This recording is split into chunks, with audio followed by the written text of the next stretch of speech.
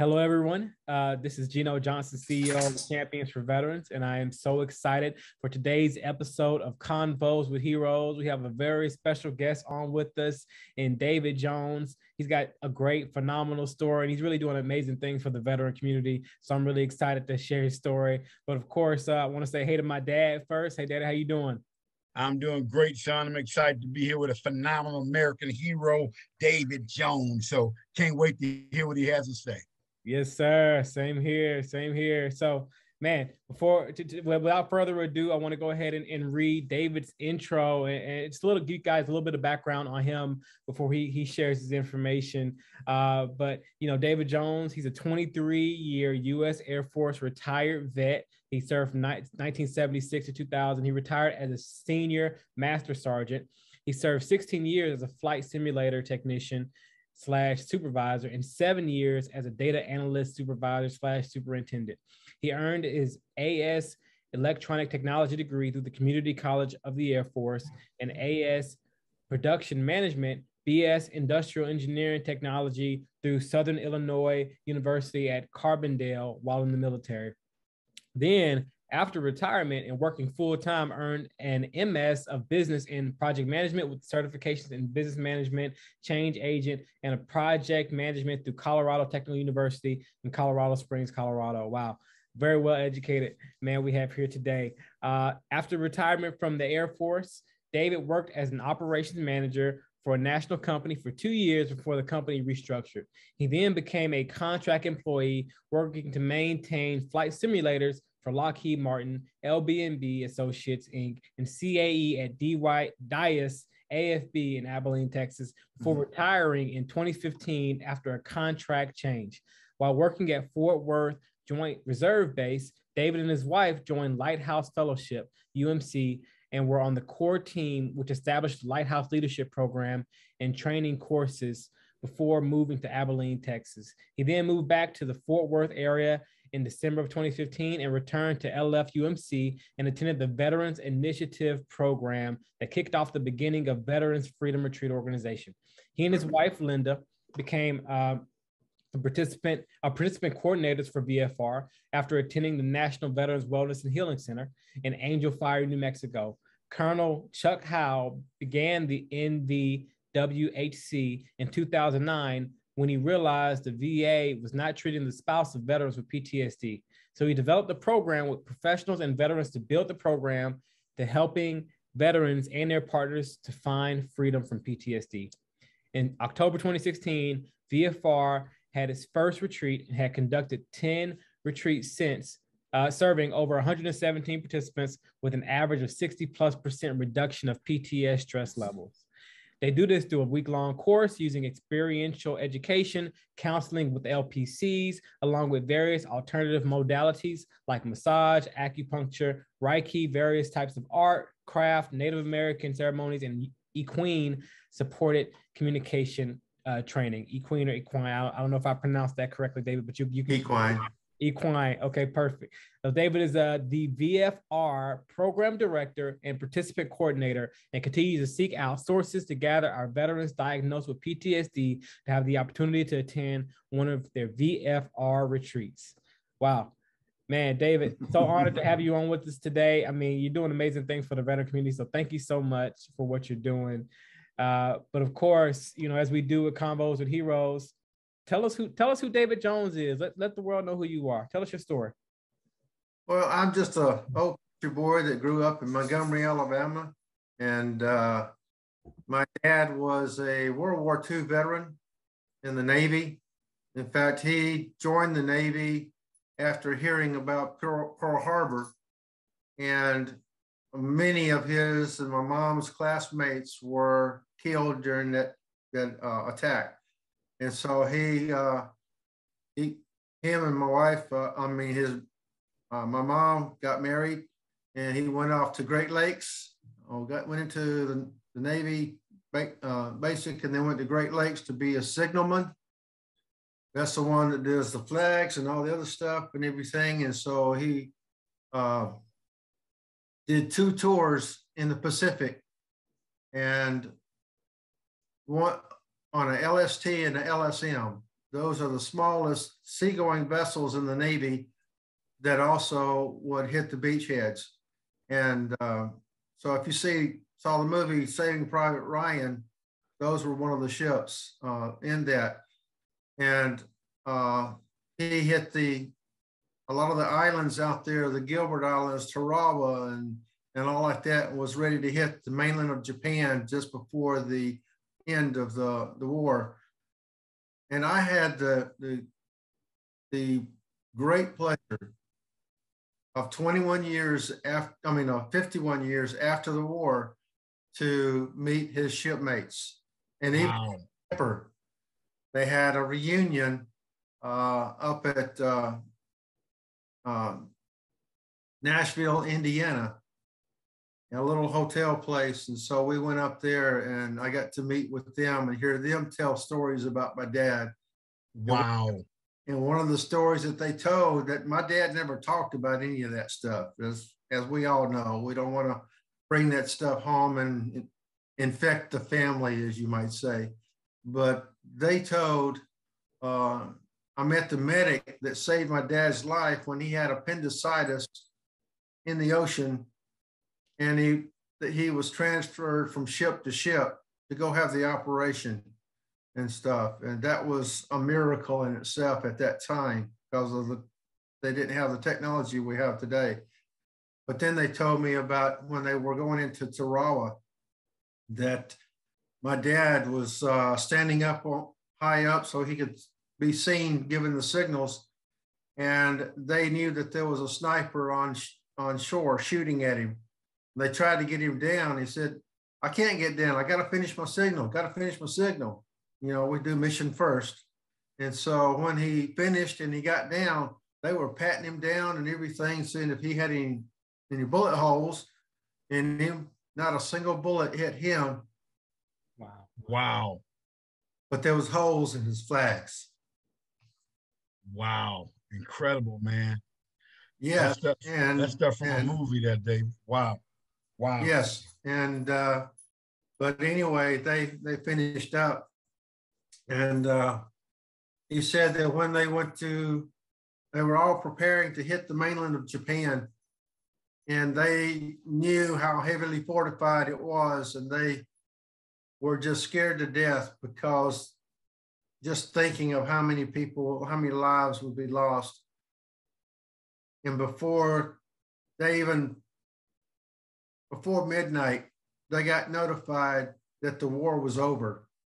Of course, wow. Tokyo rose, getting out the information, and they had to verify all the signals and make sure everything was good. And when it was confirmed that it was true, that the war was over, well, needless to say, there was so much celebration with explosions in the air from the weapons that they had, celebrating the fact that the war was over, and they just could not believe it.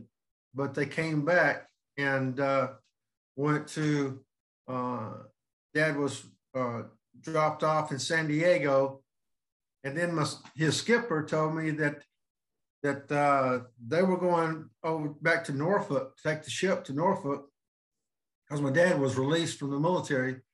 And so they went to go through the Panama Canal, and they asked if they had any stores on board, and they said, yeah. We said, well, sorry, we can't let you through. No weapons, no explosives can go through the Panama Canal, and our warehouses are full on the Pacific side.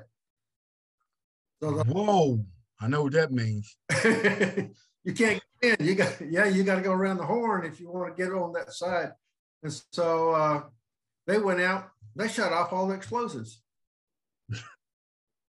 So we'll just go through. So they went back to go through, and they asked them if they had any stores on board. They said no. But okay. I figured, well, we'll just get them on the other side.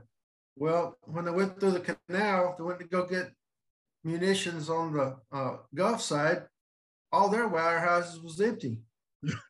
Because all the other ships that went through, they left it on the Pacific side. So those warehouses are full, but it took time to get the stores over to the Gulf side.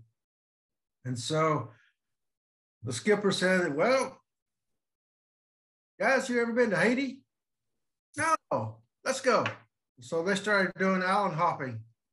And if you remember, the Navy lost a ship for a period of time. They could not find it.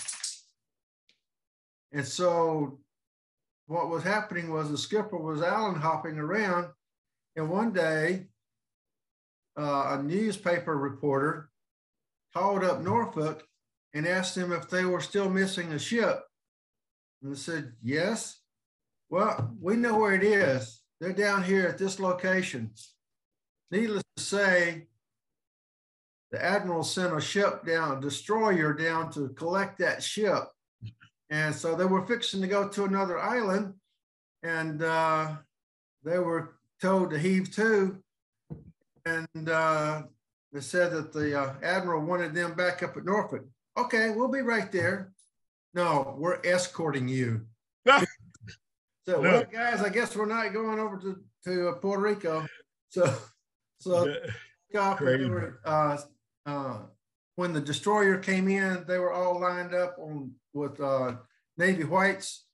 And of course, those on that ship, which was a war, they were all straggled with their war clothes and stuff like that. It was kind of like, it seems like that was the beginning of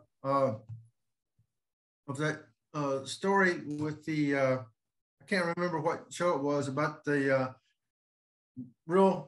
Navy had the ship. It was a funny comedy movie, but anyway, they were haphazard and they were standing up there in their cutoffs and and they were saluting and everything. Yeah. That was my dad's ship. Yeah, let me ask you a question. That's a great story. So fast forward to you joining the military and making a determination, because it's fascinating to me that your dad, I mean, such an American hero, World War II, no doubt, man. The flag story with bullets in the flag was just incredible. I got choked up listening to that. That was incredible. But fast forward to, man, it was great, man. True story, phenomenal. Yes. Fast forward to you making a determination not to go in the Navy, but to go in the Air Force, and then you get in the Air Force. Tell us, get to that part. Well, I was the only son of 5 kids. Okay. And my dad told me not to go in the military. And I even had my draft card and all this other kind of stuff. And so then one day it came down that I was selected. I had a draft number. And when my dad found out about it, he went down there and told him that I was the only son and I was not going to go into the military. Wow. So I got reclassified and everything. So then after I graduated from high school, which that is a story in itself, because it took me 3 years to get out of the 7th grade because I had an attitude. My dad had PTSD. And so we didn't see eye to eye. And so, but anyway, when I did graduate and received my diploma, I walked the stage. I was married 3 months prior. So when I got my report card, I was married and working after school. So I signed my own report card and turned it back in. And the teacher got upset and said, why? I'm married, I'm living on my own. What you want me to do? Go take it home to my mommy? She didn't like that. But anyway, but I did different jobs, and I worked for about 5 years in the civilian life doing different things. And then I even worked with the city and got a certification in wastewater treatment and got that certification before my 6 months in the job. And they could not believe, because when I took the test, I thought I was not very educated and stuff, but I did the best I could. When I took the exam at University of Alabama in Tuscaloosa one weekend, I took the test with a hangover because Alabama lost the ball game that Saturday night. And was taking the test, I just asked the Lord to help me through this thing. But when I got the results, out of over 300 people that were taking the exam for that certification, the Lord blessed me with being number 5. Wow. Wow. Now, at that time, you were living in Montgomery, Alabama? Yes, yes. Mm-hmm. And so when I got back, all my people in the city was excited about it because there was 2 guys with college degrees that did not pass the test. So, yeah, and they were required to. Right. So I was promised a job. So then when the next promotion came up, I was looking forward to it. I didn't get it. They gave it to somebody that'd been there for 15 years, never took the test, didn't need a test to do the day job and all this kind of stuff. So I'm like, okay. So because of what had happened with me getting that high score, I figured, okay, I could, me and another guy could take the graveyard shifts of other people and then get some college. Well, that wasn't going to happen. So I'm like, okay, I need to get some college. Here I am, 24 years old, and the cutoff was 25 to go into the military. And so I went down and I talked to the recruiters. My dad said, don't go in the Navy because of his thing. I knew I did not want the Army. Mm-hmm. And I knew what the Marines did, but I wanted education. So I looked to the Air Force, and I knew I wanted to do electronics. Mm. So I didn't know all the terminology in electronics, right, but I signed up and they said yes. So they gave me a guaranteed job in electronics. So what year was this, David? What year was this? This was in 1976. Okay. So that was right at the end of the Vietnam era. And I went delayed enlistment for 5 months. So in December of 76, I entered training and went to Lackland Air Force Base. And about the 4th week through basic training, my drill instructor came in and told me that I needed to go and pick another career field. And not qualified for that one because the career field I had chosen was in electronics, but it was a top secret clearance. My wonderful boss back in Alabama was upset with me because I did a letter of resignation and I told all the things that was going on wrong that nobody else had the guts to tell them about that needed to be corrected. And even the superintendent called me up one day, chewing me out, calling me all kinds of names about what I had, wanted me to rewrite it because I was going in the military. I said, well, the reason I'm going into the military is because of all the bad stuff that y'all are doing and won't take care of your people. And so I'm telling the truth about why I am leaving. If you want me to reword it, being that all this stuff, I will also include dates and amounts of raw sewage that went to the river that you did. Whoa! And everything, and not only report it to the city manager, like I did with this letter, but I'll also send a copy of it to the EPA. Of course, he called me an SOB and all this other kind of stuff and everything, and he hung up. Said he'd make sure that I didn't work in that field again. Well, remember, I was working at a ship plant. I didn't want to do that. I wanted electronics. And so anyway, I went to pick career fields and nothing really popped out at me, but I saw these other 2 that was flight simulation. I said, hey, that sounds cool. That means with airplanes and stuff. And it was electronics. And there was a digital flight simulation and an analog flight simulation. Well, I knew digital numbers, right? But analog flight simulation was 2 weeks longer. Well, I wanted the education. So I picked that one. Well, when I went to the tech school up at Rantoul, Illinois, up at Chanute Air Force Base, that's when I learned the difference. Digital was the up-to-date ones and zeros and stuff like that. Analog was the vacuum tube simulation, the old technology. Mm-hmm. Every program, you actually had to calculate all the amplification and stuff like that and rewire it. Yeah. And do it with the soft program. Well, guess what? I got to go to Langley Air Force Base, Virginia, on the East Coast, and work with the F-106 flight simulator.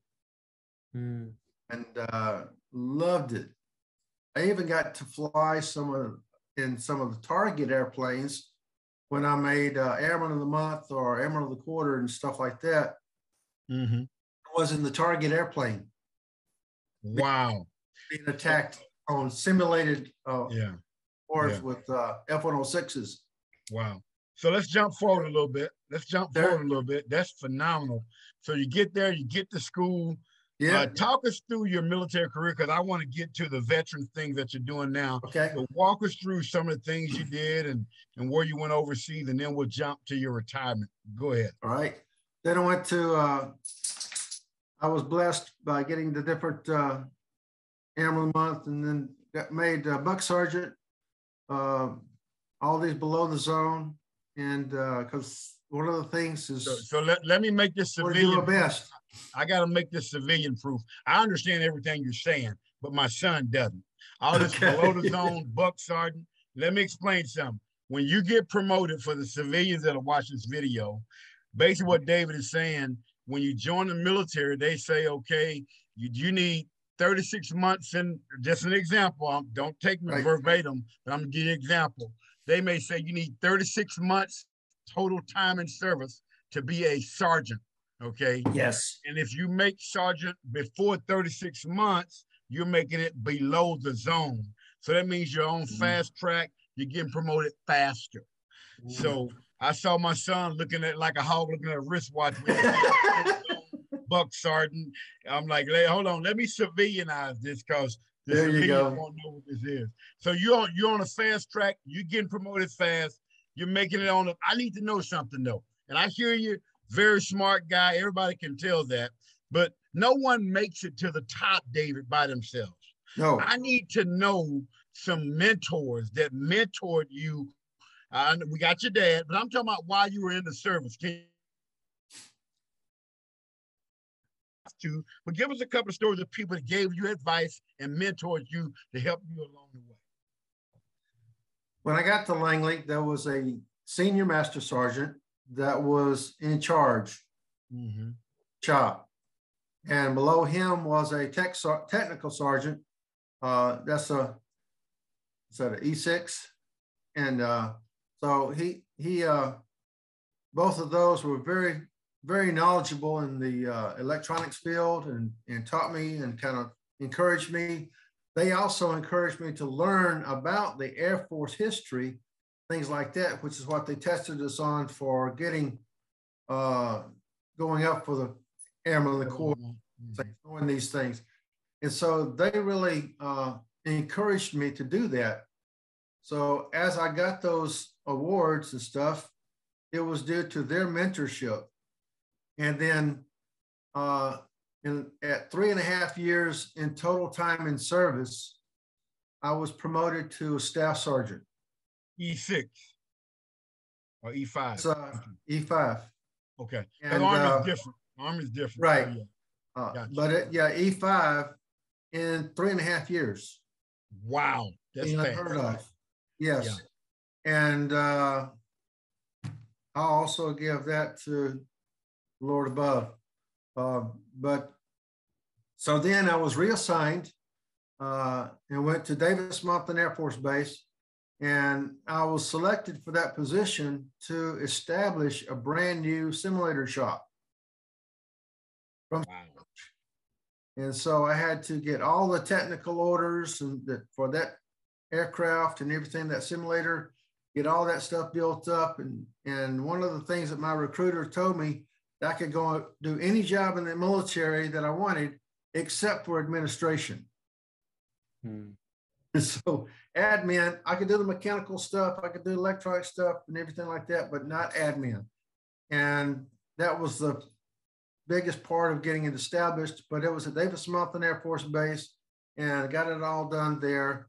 And a few years later, I was I got my base of preference because I was at my 6-year point, and so yeah. Hold on, David. I got to put a pin in this, man, because people don't understand. I understand everything you're saying. Okay. But I got to make sure I break this down for people. You're talking about a young airman, basically just making staff sergeant, 3.5 years, and given a job to get multi-millions of dollars worth of equipment. Yes. And then put all this stuff together so they can train people that fly multi-million-dollar jets. Yes. And so I want to break this down so people really, as you're explaining this, I get it. The task is huge. This would probably be, we're talking civilian, this would probably be given to some executives to do in the civilian world that had at least a master's degree minimum. And I understood financing and everything else, but this is given to a staff sergeant with under 4 years in the Air Force, and he's got to figure this out. This is one of the reasons I always tell people, the people that I've met in the military, and I'm not just saying it because I'm retired, I'm a lifer and talking to another lifer. I've met brilliant people like you. I'm talking about my whole career, that you look at these guys and you say, does that guy have a college degree? No, that dude's he's just brilliant at what he does. Well, they were medics, mechanics, they could do communications. They were just brilliant at their job. And you're a primary example of that, because I'm blown away by that task alone, because I understand the difficulty of pulling all that together, especially as a young airman. Man, that's just phenomenal. So you get that going, you did that, move on. Let's talk about you later in your career, because what rank did you retire as? Retired at Senior Master Sergeant. It's E what? Explain it to me. E8. E8. All right, same as me. Senior Master E8 with 20. How many years you had in when you 23 retired? years. 23 years. Now let's talk about this part, because I'm going to jump from retirement into civilian life. And if you're anything like me, David, what I found out about myself, I went in the Army at 17. I retired at 37. But what I found out was I was still kind of in the Army in my mind. I never quite made it to the civilian world. That's why I've only had one civilian job. I've been retired 22 years this year, and I literally worked for one major company for 2 years. And my wife tried to warn me, said, baby, this ain't like the military. And my first week as 2 weeks as a manager, they told me a job had to be done. So I had my crew working overtime, and I thought we did a great job. And I came in the next day and I got a phone call from the boss, and I got chewed out. Ranger, what are you doing having these people go overtime? Well, sir, you said it needed to be done. I had them work a few extra hours that night. You're not authorized to have people working overtime. Well, was the mission to get everything done? I'm not. So anyway, talk about the jump, man. Mentally, everything from being a lifer. Now I'm looking straight at you, because if you tell me it was the easiest thing you ever done, I may have to come out to Fort Worth and get you. What was the jump like from 22 years in the Air and 23 years in the Air Force to being a civilian? Tell me about that jump. Well, the latter part of that career, I had to change careers. Okay. Went from flight simulation, then I went and used my college degree that I got through Southern Illinois University, and became a data analyst, and went to Charleston Air Force Base. And when I got there, they just received a brand new C-17 aircraft. Yeah. That's the big brand new one that a lot of times you see on TV that they jump out of on a lot of these shows on TV. And my commander found out my degree, and he put me in charge of the warranty program, over $25 million program of a brand new aircraft because of my degree. And so as an analyst, I did special studies on problems affecting the efficiency and how they could use the airplanes. And within the 2.5 years that I did that job, I submitted over 100 engineering redesigns to McDonnell Douglas to improve the airplane. And every one of them was admitted and implemented on the aircraft to make it the effective airplane that it is today. McDonnell Douglas wanted to hire me. I got orders over to South Korea. And while I was over there, the company changed from McDonnell Douglas to Boeing Company. So when I came back, I no longer had those contacts. Right. I was looking at going with them for retirement. Never saw them. But anyway, but when I did retire, ended up going to Tyndall Air Force Base, Panama City, Florida, for another 4.5 years. And I got promoted to Senior Master Sergeant E8 after changing career fields, which they said that I would not get promoted. They didn't know my dad. Yeah. Because of the things that did there and also what was accomplished in South Korea. But when I did retire and moved to Iowa Park, I applied for a civilian job and with a national company that I found out, and they wanted to hire me. And I was going to the little church there in Iowa Park, and I asked them if I could delay my start time with the company so that I could go on a mission trip, because all those times in the military, I couldn't do things like that. Right. So I wanted to do a mission trip before I started with the company. So I would be gone for a week and then come back. And so we went down to Mexico along the border to Terra Nueva to build a house, cinder block house for a family there. Came back. That was an amazing job. I recommend everybody at least go on a mission trip of some kind to another country and see how they live. Makes you help appreciate this more. Well, I started working as an operations manager for a national company. And just like you say, when you're given a job, a task in the military, you do it to your best of your ability and you do it as quickly as you can and get it done. Right? Yeah. I took over that position, and I was at that time in charge of 10 road warriors. Road warrior is the company would go and have a client in different places all across the United States, helping schools to improve their energy efficiency. And so we had people that were experts in different areas of that field. Well, my job was to disperse them to reach 10 clients a week. That was 2 a day.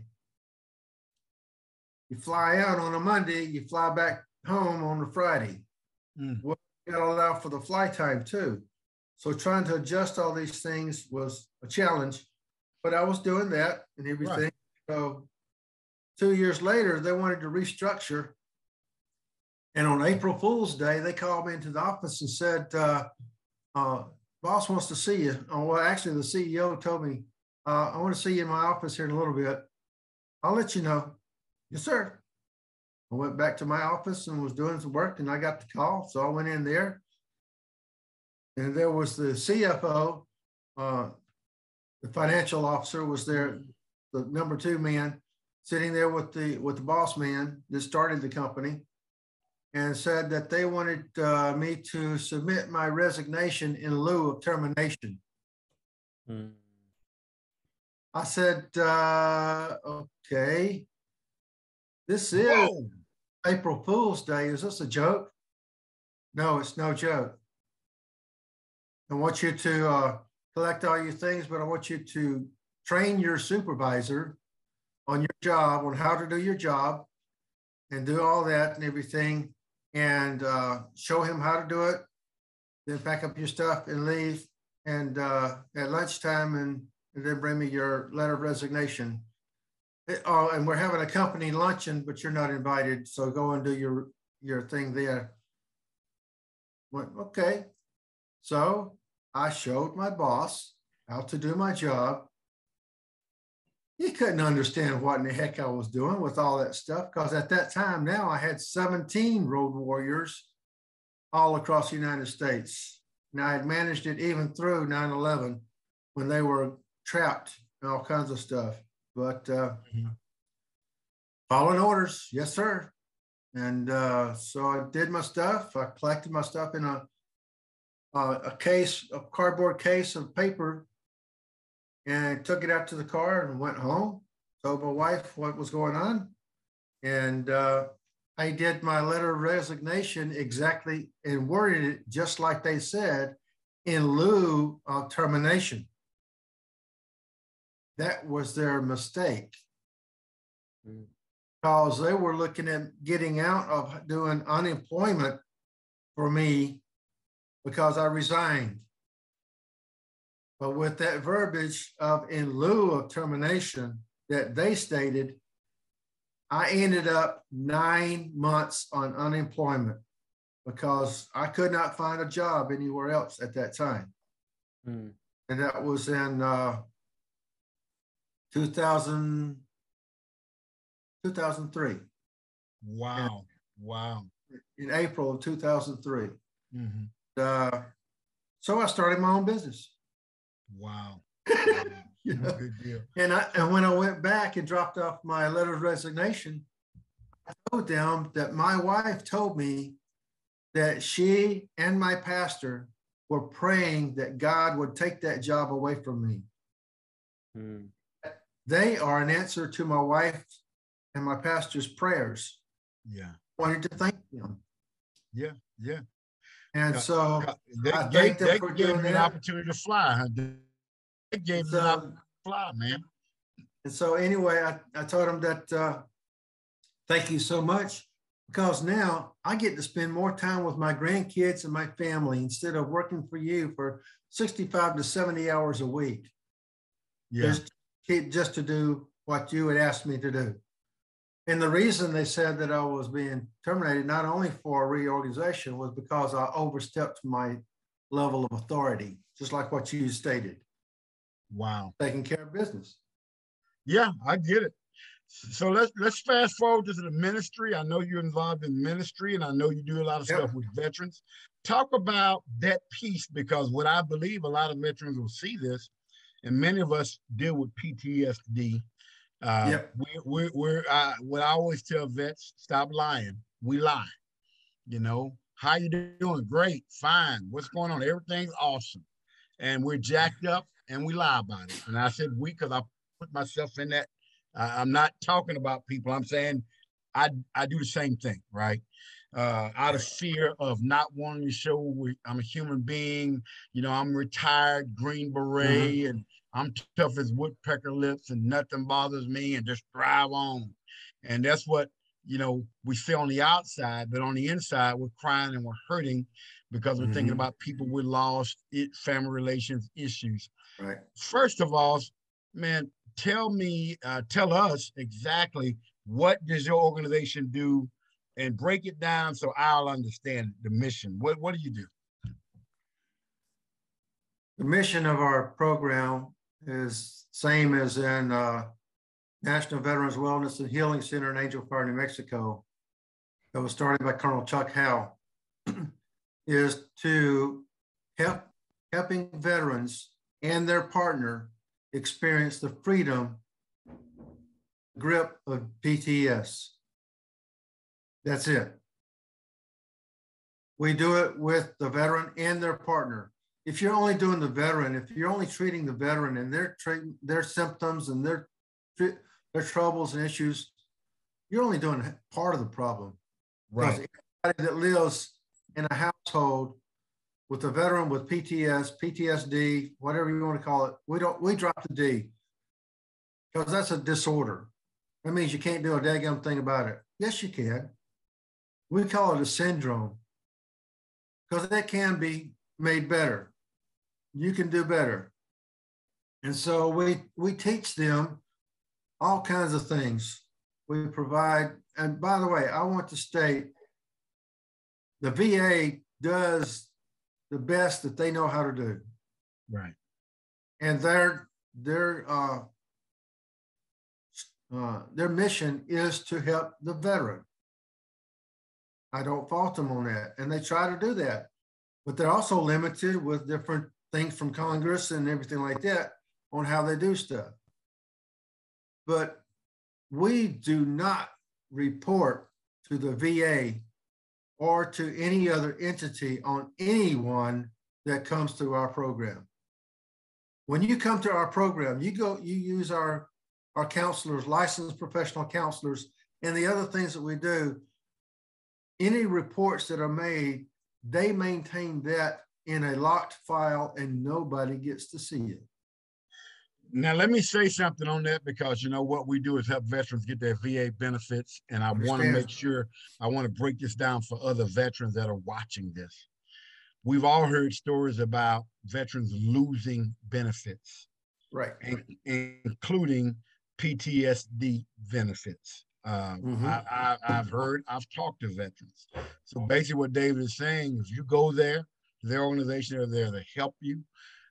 Nothing is sent to anybody outside of that group. It's solely to help you. And so this is phenomenal, because every week we hear about different people going. And it can be as simple as a veteran goes to the VA with PTSD. He sits down with a VA doctor, and the doctor says, "David, how are you doing today, sir?" "Doc, I'm doing wonderful." Doctor may say no. I'm telling you what I know, folks. Right. Doctor may say no in a VA chart.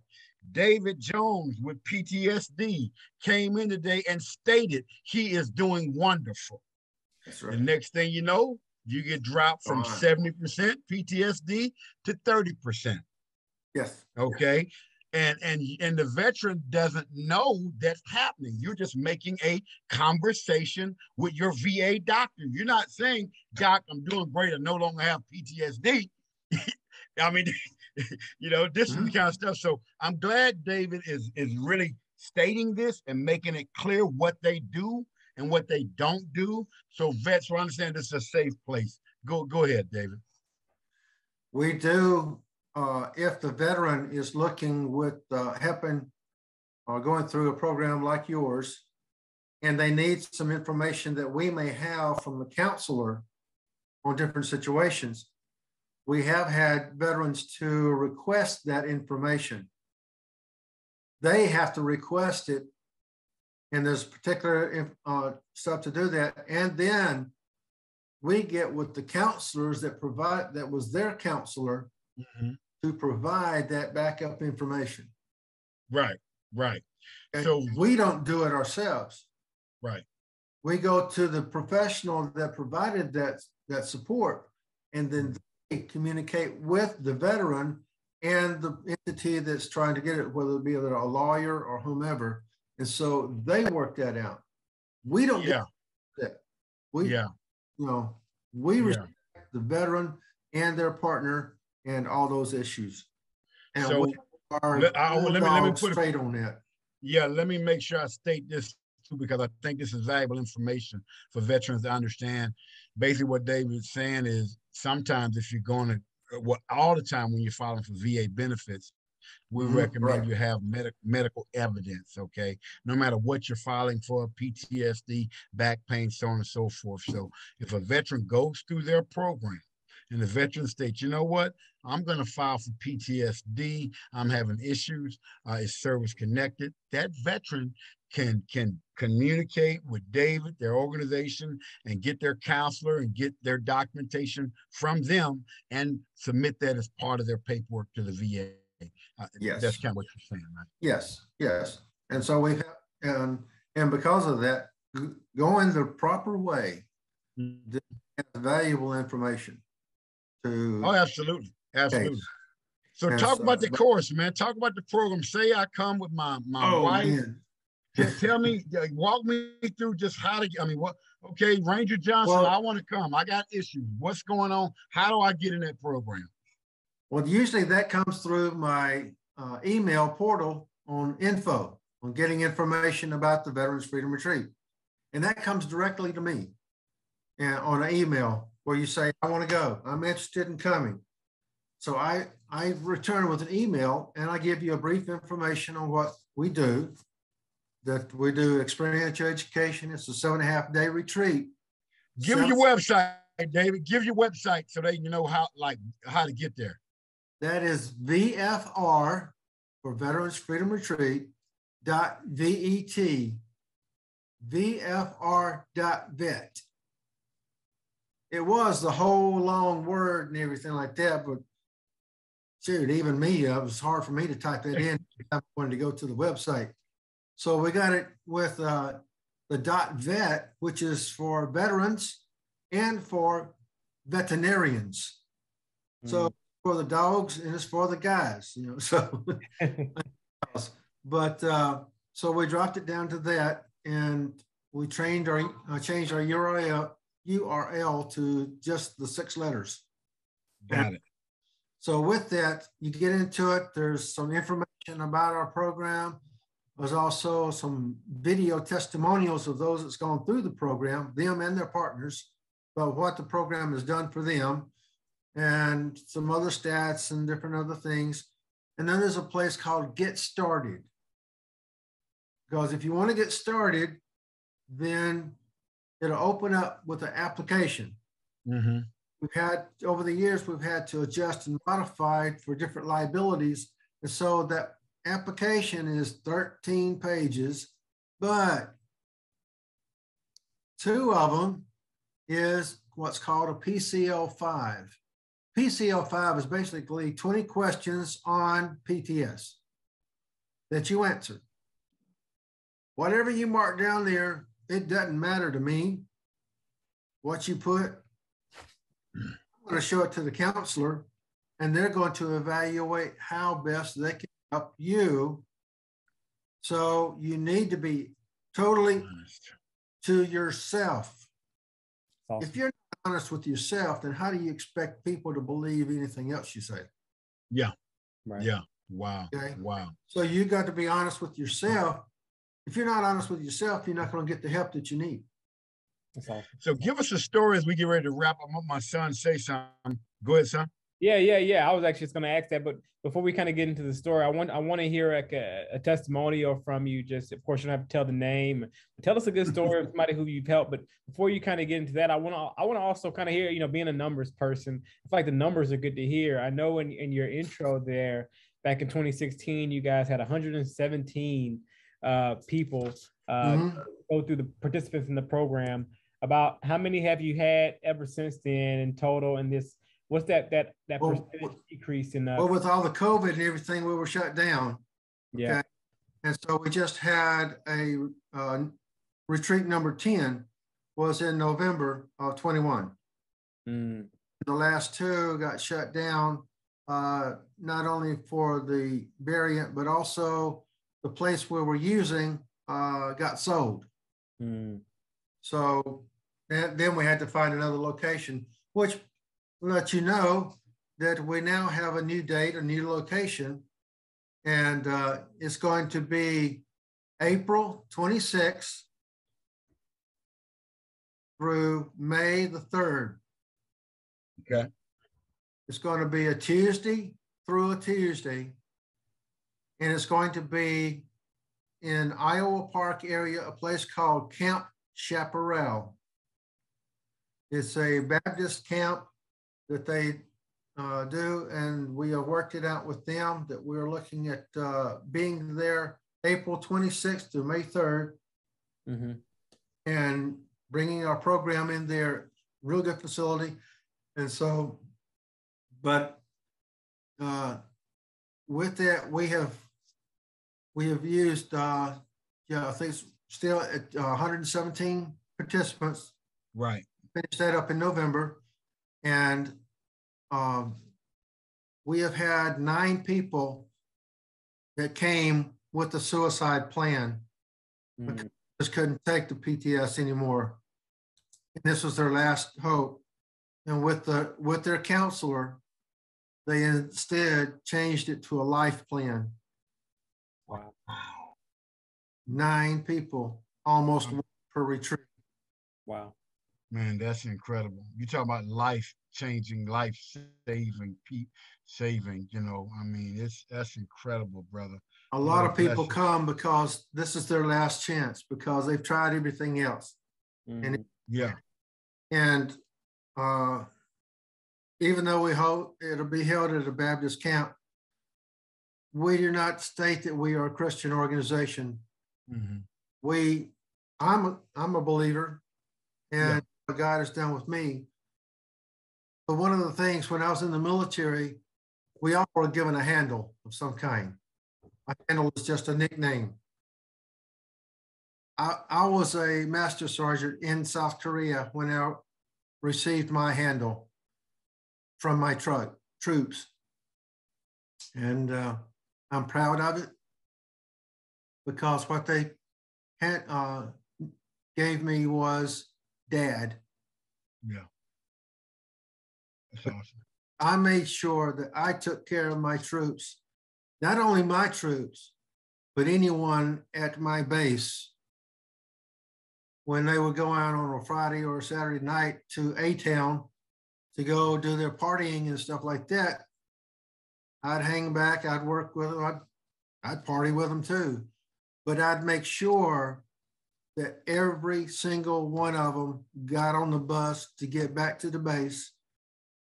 And on the last bus, I would be on there making sure everybody got there. And then when the people got off, especially the females, I would escort them to their dorm to make sure they were safe.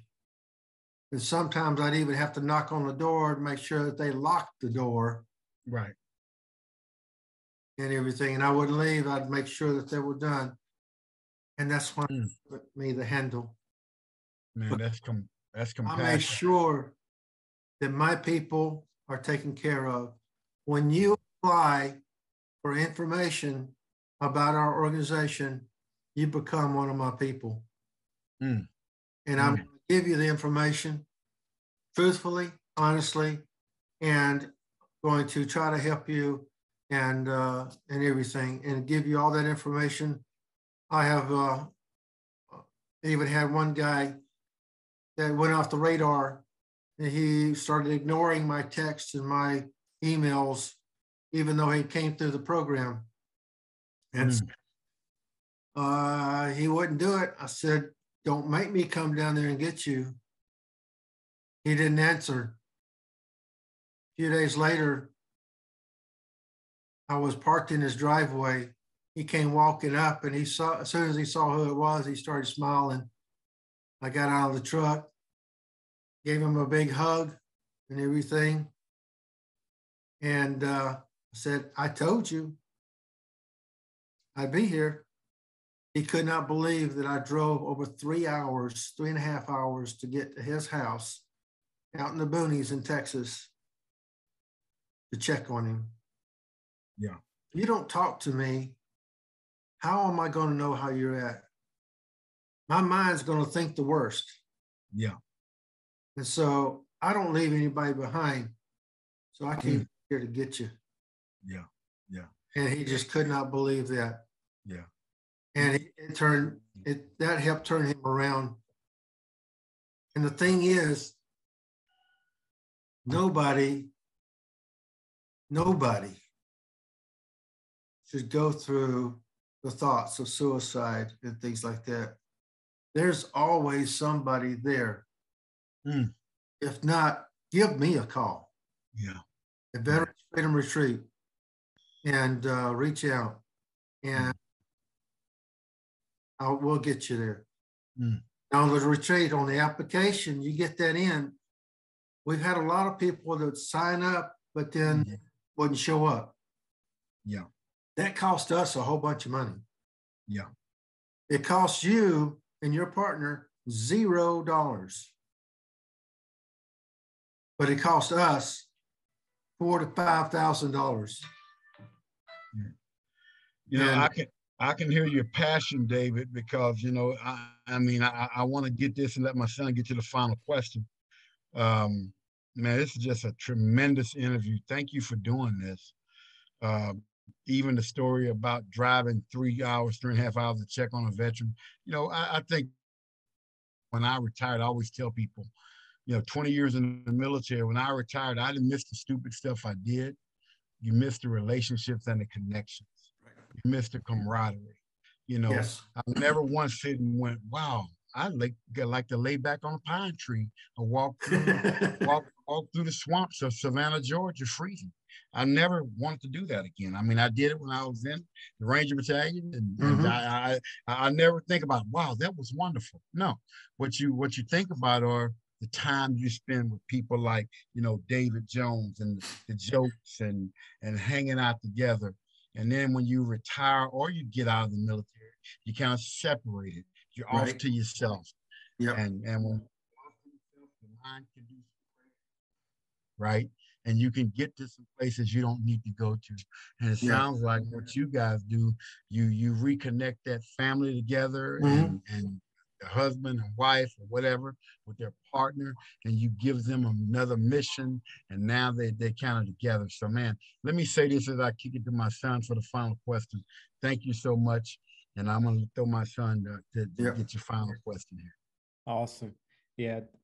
So, David, sorry, like you want to say something? Yeah, we use all different modalities to help people because we go through the education to help you understand what PTSD does to your brain, and to your body, and to your fellow relationships in your family. Yeah. And we are helping to rebuild relationships. Sometimes we get that stinking thinking in our military head, and we just charge through, and we don't even think about the other. We say, what the heck, that's the way I am. Deal with it or whatever. Well, guess what? We have 3 questions that we ask. Okay. When you wake up, are you the person that you want to be? Who are you going to show up as today? Who are you going to be today? Okay. Do you have the relationship that you want to have? And the 3rd question, are you living the life you want to live? Wow. If a no to either of those 3 questions is no, you got work to do.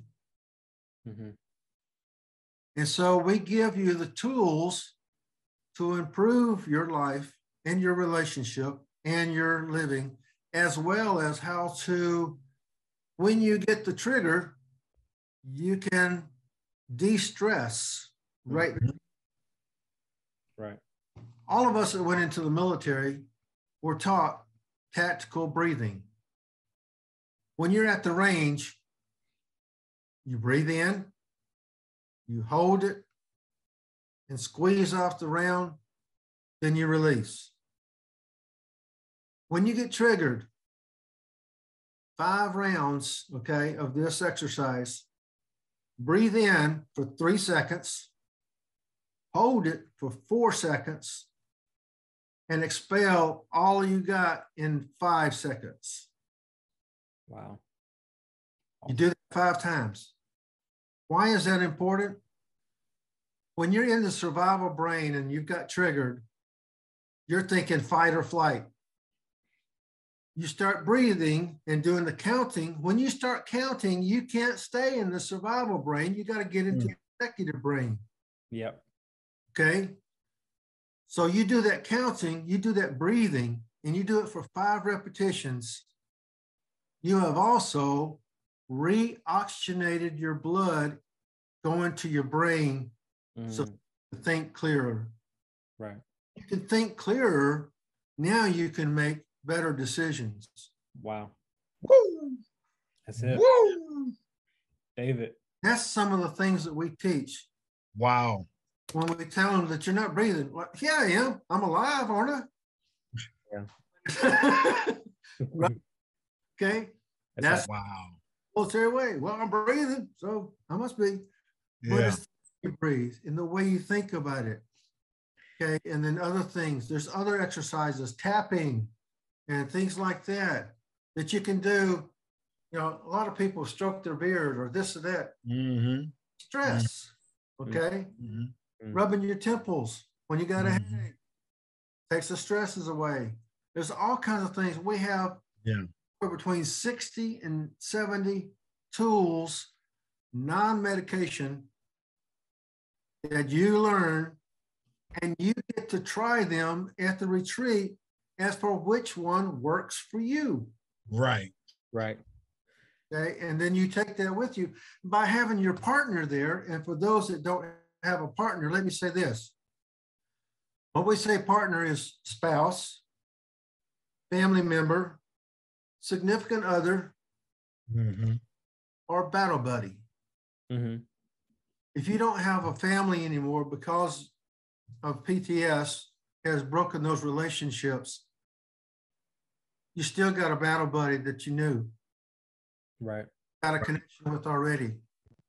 Bring that person along. They can come too, no charge, even though they don't have PTS. Wow. Okay. Wow. And so that way, you have somebody that when you get triggered and you're having your worst day, they can also remind you of the tools that worked for you. The retreat. Like, hey, remember one of those things that they had was that breathing thing or that tapping or whatever, and it gets you back to your stable state. Wow. Awesome. Thank you, David. Thank you, David. I mean, that's just, you guys are equipping people or equipping veterans and their families to really just, you know, to readjust. Yes. Have a lot more peace in their household. So thank you for what you guys are doing at VFR. You know, like my dad mentioned, we have one final question, and you're really doing some amazing stuff. You guys are really making an impact on the world. You know, the question we always like to end the interview with is, you know, when you're gone, what do you want to be remembered for? What kind of mark do you want to leave on this world?